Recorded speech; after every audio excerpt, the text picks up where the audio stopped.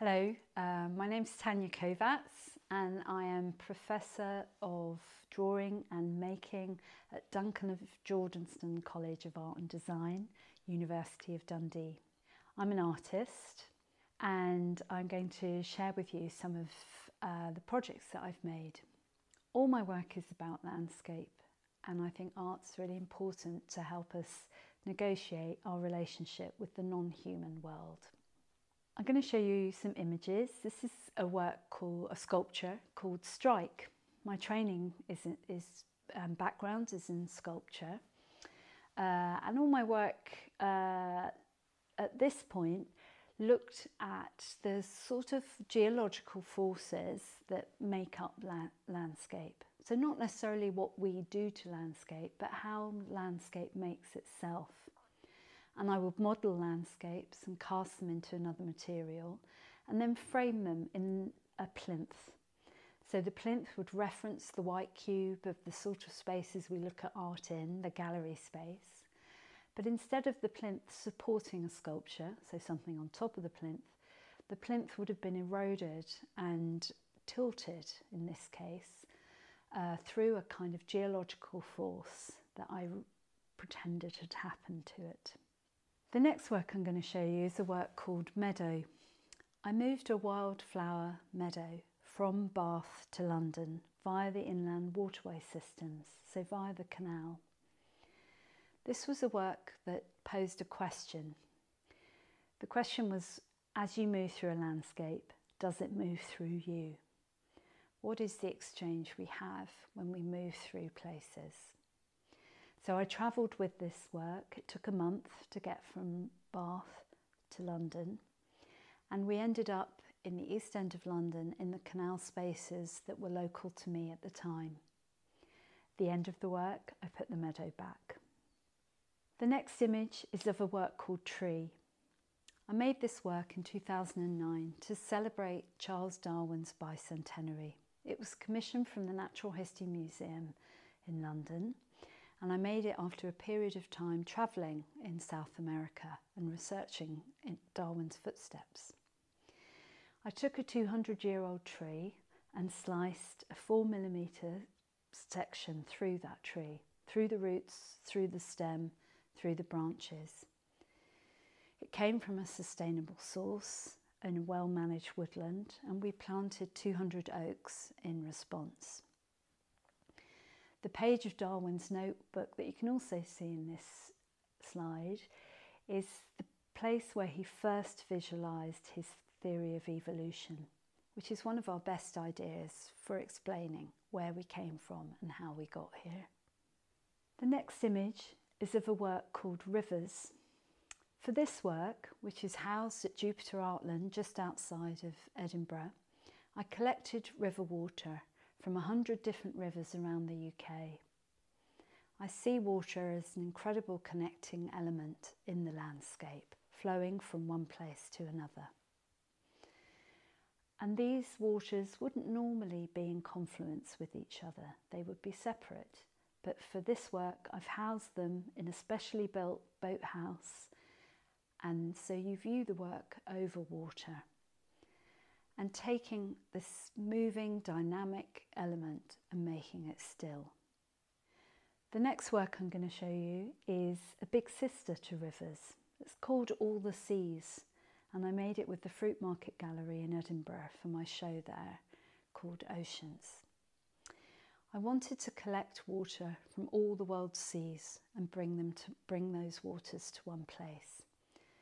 I couldn't do this on my own, so for this work we mobilised a global network of water collectors. So a work that in some ways started with a very personal relationship with the sea, how I feel about my relationship with the sea, became a collection of many people's relationships with the sea.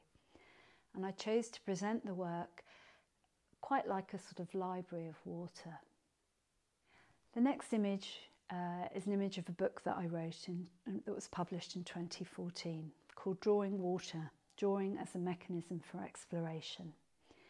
Drawing is central to my practice, how I teach, and it's what I write about. I see drawing as an essential tool of visual thinking and communication across many disciplines, not just for artists.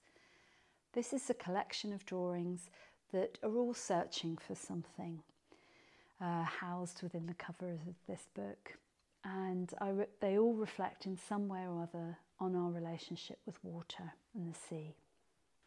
I was the James Lovelock Award holder in 2015, and it gave me a chance to research Gaia theory in relation to the world's oceans.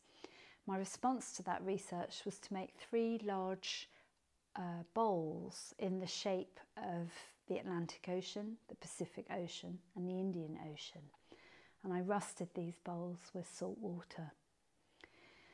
Gaia theory is the idea that the planet itself is the largest living organism on the planet and is made up of a whole range of vast interconnected systems. Gaia theory was particularly important when we're now considering how much stress that planet is under. The next image I'm going to show you is of a large ceramic work, wall-based work, that's one of my drawings of water. I don't really feel I ever paint the sea, but what I do is I paint the energy and flicker of light on water and the energy of water in movement. These are my sea mark drawings. It's a drawing I've made many times, but in this case I've made it onto ceramic. The sort of ceramics that we tile are interior wet spaces, bathrooms, kitchens, swimming pools. And the work is a drawing that I make towards the horizon. The horizon line for me is my favourite place, that line between sea and sky. The line that is the future and utopia. I took that same sea mark drawing onto ceramic again to make a drinking water fountain. This was a commission from Design Exhibition Scotland, who are on a mission to reduce the use of single-use plastic.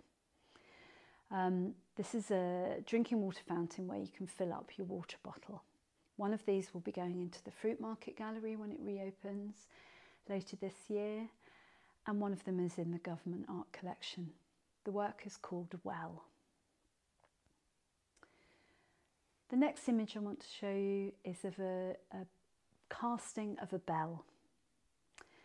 I was invited by the National Trust to make a work that celebrated their custodianship of coastal landscape.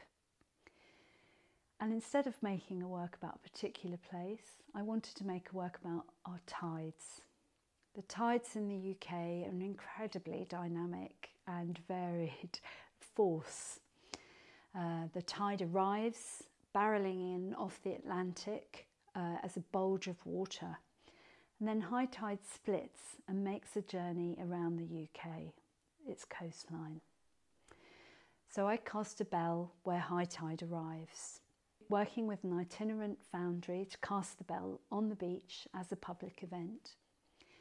This bell was dipped into the sea the following morning as it came out of its mould. You're meant to baptise a bell, it's traditional. And then that bell was exhibited in London at Somerset House, right next to the River Thames.